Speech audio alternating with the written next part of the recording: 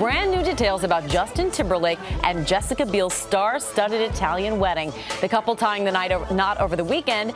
And there is Justin jumping for joy right next to Jessica. We have all the scoop, including how the groom serenaded the bride. It's the first glimpse of A-list wedded bliss. Hollywood's hottest newlyweds, Justin Timberlake and Jessica Biel, gracing the latest cover of People, post-wedding glow out in full force.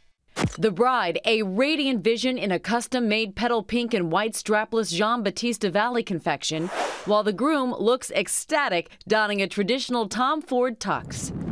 Just something about you. The Like I Love You singer serenaded his bride with a song written specifically for the big day, telling People, "I figured if there was something I was going to be able to offer, it would be to sing her down the aisle." Grown men were weeping. Biel adding that the moment definitely started the tears. The nuptials took place under the stars over the weekend at a resort in southern Italy, where Timberlake and Biel exchanged handwritten vows and custom-made gold bands they helped design. The couple, who have been dating for 5 years and got engaged last December, shared their first dance to Donny Hathaway's A Song for You. But we're alone now, and I'm singing this song to you. Which Timberlake tells People happens to be one of my favorite songs of all time, and Jess's as well. The Love Stone pop star and America's sweetheart danced the night away until 5 a.m. Biel telling People, "We were the last ones on the dance floor," which we felt was pretty appropriate. All right, more details on the newlyweds' big day in the latest issue of People, which hits newsstands nationwide on Friday. And for more, we're joined now by People Magazine's assistant managing editor, Kate Coyne. Kate, everyone wants to know what that song was that he wrote for her, correct? Everybody wants to know. They may never find out. The mere fact that he wrote a song for her, that he performed a song for her, especially since he's stepped away from music so much in recent years.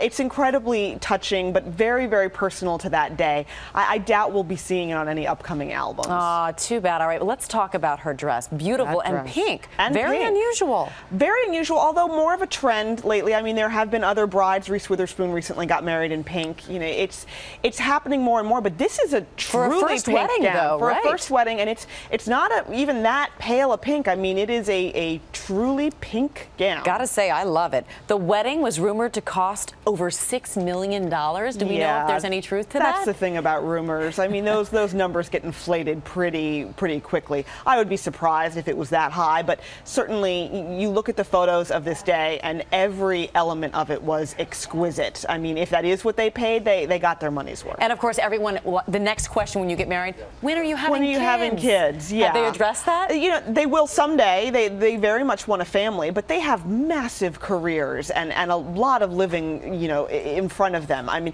he's got movie projects coming up. She's got movie projects coming up. They've been married all of 4 or 5 days now. I think we can give them a little bit of time. I think we should give them some space. And you know what? It was rumored that they were having all these high-profile guests there, but there was just mostly family and friends, which is a nice touch. Mostly family and friends. There was no NSYNC reunion.